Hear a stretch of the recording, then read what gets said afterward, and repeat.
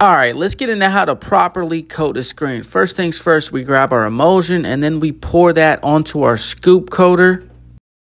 And then we grab our screen, load it on this little handy dandy shelf I got, and then we coat the screen 1-to-1, which means we're going to coat the shirt side of the screen one time, and then make sure you flip the screen over, and we're going to coat the ink side one time as well.